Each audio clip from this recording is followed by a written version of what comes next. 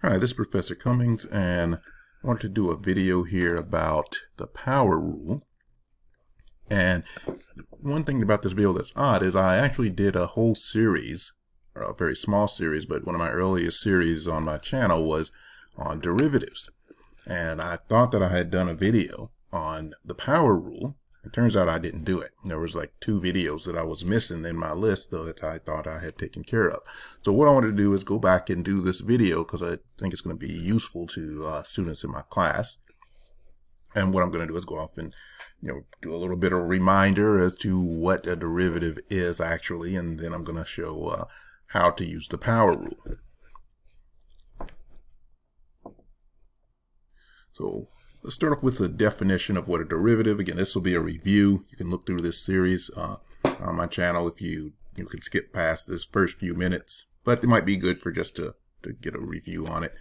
So some definitions of a derivative is a rate of change of a function with respect to an independent variable. All right, so that's an important thing to keep in mind, that it is with respect to an independent variable. Another definition is the slope of a line at a tangent point of a function.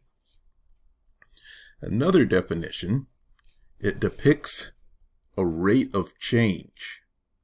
Another very important definition, and several things that you can have that are going to go through a rate of change. And this is just one of our, pressure, temperature, position are all just examples of things that go through a rate of change. It's a little more technical definition. Limit of a function approaches 0. Or the limit as a function approaches 0. And this is the mathematical interpretation of that last definition. And we'll go through this one into a little bit more detail. Like I said, this other one, which is the rate of change with an independent variable, is what you can look at here. So you can see pressure, temperature, and even things like volume, which, when you're looking at it with respect to time, is flow rate. And look, here we got a graphical representation. Here you have a function, and you have the independent variable and the dependent variable. For the most part, this independent variable is time. Right? So we usually depict that as time, and then we've got some other variable we're doing it with. That's actually with respect to time. But this could be, it doesn't necessarily have to be time. It's just the one that typically happens when we talk about derivatives and, in physics and most things along those lines. So it's more times than not, it will be about a time. So what I want to look at is the difference between an instantaneous rate of change versus an average rate of change. Again, another very important concept which gets us to derivatives. So when we think about derivatives, if we were to just look at this graph and say this x-axis, again, we'll call this time. And we've got this y-axis here, and we'll say this is some type of displacement or distance. All right, we can actually graph the behavior of whatever body we're talking about with respect to time. So as it goes through a certain amount of time, we can start to see where that body is in terms of its distance. Now, if we were to try to understand what's going on an average, let's say you're driving in a car, and I wanted to figure out what your average speed was between 2 particular points in that car. I could say, okay, at point A, since that's a function, you had traveled to a certain distance of f of a, so a function of a. Now, that will be our starting point. That would be where we're going to first say we're going to try and find out where your average velocity or average speed was as we went through that time. Now, let's say we have another point in time we're looking at, that we're trying to work it through. So we'll say we go out a distance or out a h amount of time. So we travel the distance a to h, or here we have a plus h. And we can see where we're going to be based on that function of the line, what that new displacement is going to be. And that'll be f of a plus h, a function of a plus h. All right. Now, if we wanted to find out what the average velocity was, kicking this as a distance versus time, we wanted to find out what the average was, that average rate of change. What we could do is just take the slope of a line that collects to those 2 points. So a difference in the y-axis over the difference in the x-axis, or the rise over the run, right? The rise going up versus the run going along the x-axis. And that relationship gives us a rate of change, or the slope of that line. Now, if we put everything in terms of a and h, we want to find out what that slope is in terms of a and h, as well as functions of a and h. We have to use a slightly different one. So we've got this particular point, which represents, or the difference between these 2 points, which represents our rise, and the distance between a and a plus h, those 2 points, which are going to represent our run. We can make the equation like this. So what we have, that slope of that line, is f of a plus h minus f of a, function of a, over, here we have a plus h minus a, or that comes down to just h. So this would represent, based off of these terms that we're using here, represents what the average rate of change of that function between those 2 points. What this doesn't tell us is what may have been going on here. When you're in that car, you may have actually slowed down, you may have sped up. All we know is that these 2 points, as it crosses that function, the secant of the line, is actually what that average is going to be. Now, that's different from our instantaneous rate of change. Right, so let's take that same function, right, and it's still time, and this is still distance. But now we want to know exactly what's happening somewhere on that line at any instant, And what that means is we're no longer looking at a plus h and a. We're narrowing this distance down, or this range of time, as close to 0 as we can possibly get it. So hence we're trying to get to an instant in time. All right, so we're driving that displacement, or I keep calling it displacement, trying to put that span of time as close to 0 or as close to an instant as possible. All right, so what we're going to end up with is a point on that line, a point on that function. And that tangent point to that function, because we only want to intersect in one spot, this is what's known as the derivative. It kind of goes back to our earlier definitions on the last slide.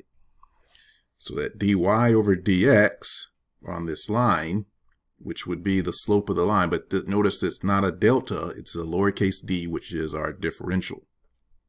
So the instant of y and the instant of x. So that this brings us to this different equation. Notice it's the differential of y with respect to the differential of x versus the delta y over the delta x, because we're trying to narrow that time down to 0. And we've got this limit as h is driven to 0. So this h is getting as small as possible. It's going to an instant in time. But we're still looking at the rise versus the run. So that is why we call this one a derivative. So this is how that derivative is being described. So we're driving that span of time down to almost 0, to the point where it is a tangent point to the line. The line that can be drawn through that is a tangent point to this function, and that is what we're calling a derivative. So it's that instantaneous rate of change versus an average rate of change. All right. So we're looking at the change in distance versus time. It's equal to velocity. In this instance of a derivative, it's the differential of distance with respect to time. So that gives us our instantaneous velocity of that function. Now, if we were to try and use this formula, we could actually calculate the derivative, we know what that function is, the mathematical function that this, or mathematical equation describes this function of this line.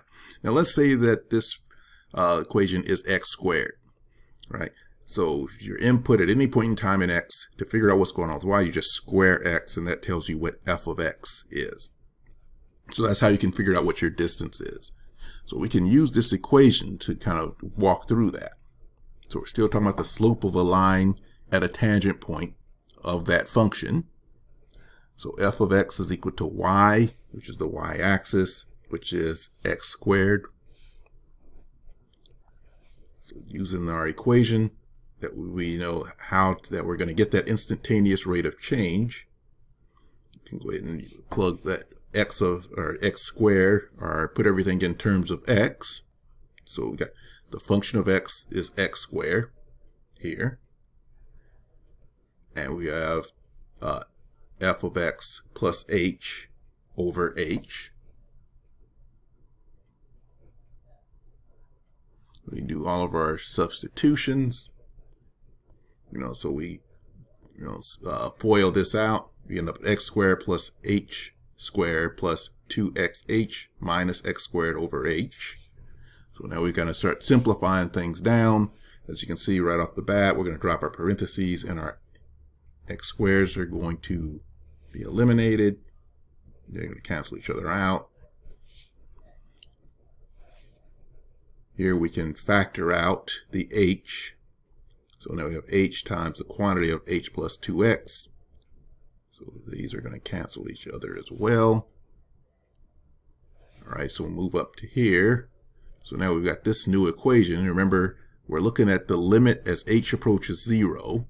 So this one's going to go away as well. And we end up with the derivative. And that's what this prime is telling us. This is the derivative. The derivative of f of x, or the derivative of this particular function, is going to come out to be 2x. Right? So the tangent point, the slope of the tangent point, so we're going to draw that in here, is going to be a function of 2x. So that'll be what describes the slope of that line at that instantaneous point. So that is what gets us the derivative of that line, or of that function. Now let's look at something else. So you see this is a pretty cumbersome way of handling that. Being able to look at that particular function and try to walk all the way through that. Now there's a much more easy way to do this that I wanted to walk through. I want you to keep in mind what we're looking at here. We're looking at the function, and we're looking at its derivative. So x squared, and its derivative is 2x. Now let's look at a much simpler way of handling this. And that simpler way of handling that is known as the power rule. And the power rule is as simple as it's just simply saying, okay, we have a function of x, which is equal to x to the nth power, and its derivative is going to be n times x raised to the n minus 1. Or you bring down its exponent and make it a coefficient, and then you subtract 1 from the original exponent. And it really is just that simple to do the power rule.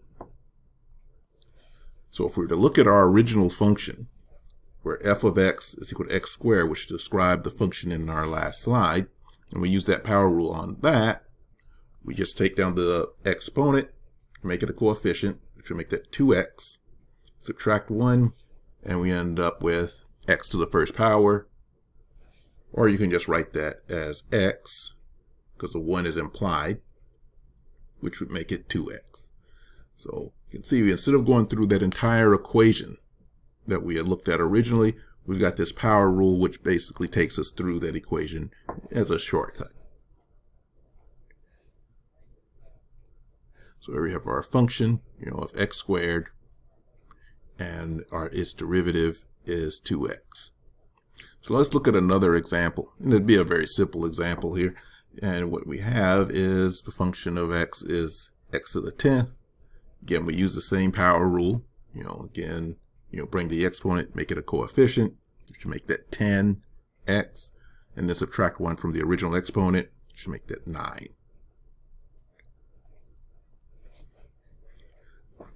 So that is the power rule, but what if we have a little more complicated type of an example that we could use, something a little more complicated, right? Yes, use the staying power rule, where we have a equation where we have x raised to some power plus x plus 2.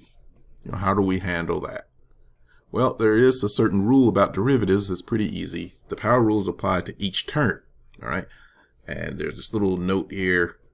The derivatives of the sum is equal to the sum of the derivatives. What that basically means is you can go through each term in this equation and take each one of its derivatives, and that will give you the derivative of the entire sum. So just going through and applying the power rule on each term independently is what takes us and gets us our derivative of that whole function. So let's work this through. So you see this particular equation, we take the derivative of each, or apply the power rule to each term. So we take the exponent down, make that n times x raised to the n minus 1. The next one's going to be, since this is a 1 implied, that basically comes down, and then it's exponent minus, or 1 minus 1, which raises it to 0. That makes that a 1, so you're just left with the coefficient, and then the derivative of a constant goes to 0. And that's what we're looking at down here. That's the derivative of the first term, the derivative of the second term, and if we want to put that in there, the derivative of the third term, the constant goes to 0. And this is what this simplifies to. So n times x to the n minus 1 plus 1. So let's look at an actual example with actual numbers, no variables in there, and just to kind of drive it home. So we got this number, or this function here, where x raised to the 5/2 plus 3x plus 4. Let's take its derivative.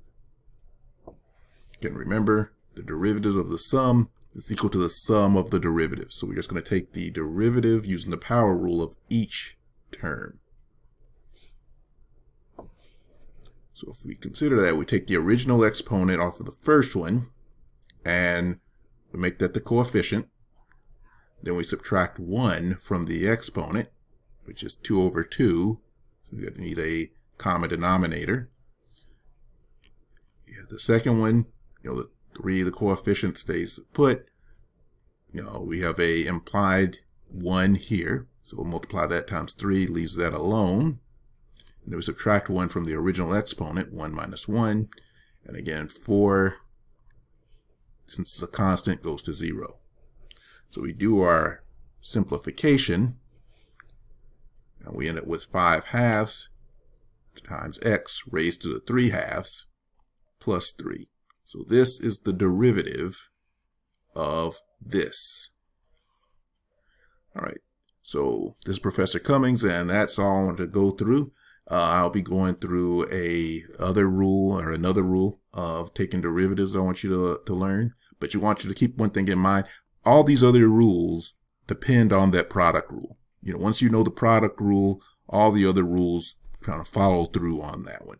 So just keep in mind, master this product rule, which is fairly simple, fairly easy to master, and you'll start applying it in all these different ways, and you'll end up with things such as the quotient rule, the product rule, and other types of ways of finding the derivatives.